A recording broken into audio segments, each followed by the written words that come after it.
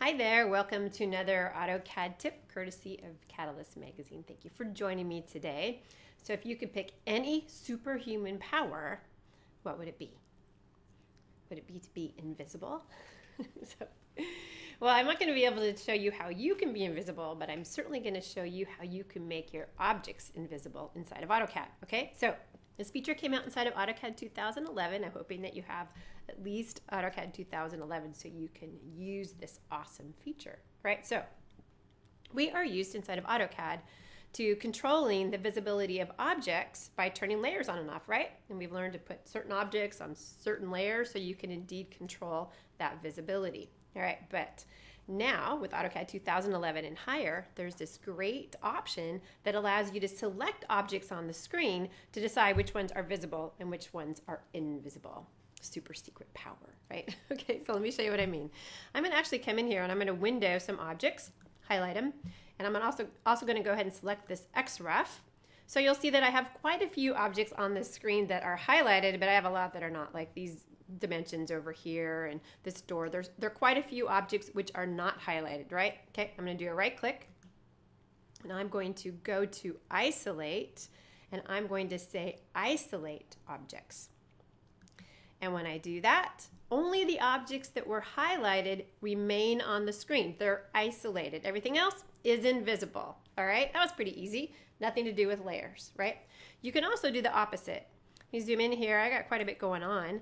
I can actually select individual objects, like maybe that one and that one, because there's still a little bit too cluttered for me.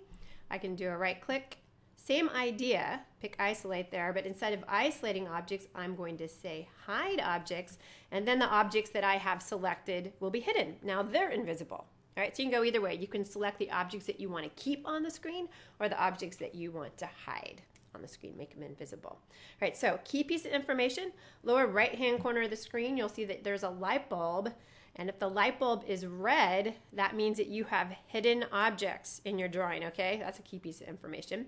And if I come down here and I select on the light bulb, if it's not red, then you do not have hidden objects.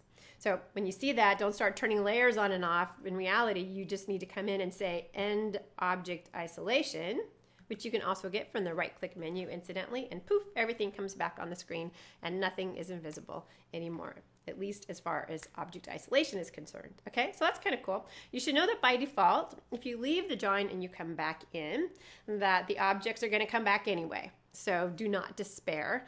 However, of course, there's a system variable, top secret system variable, object isolation mode. Of course, you know that, right?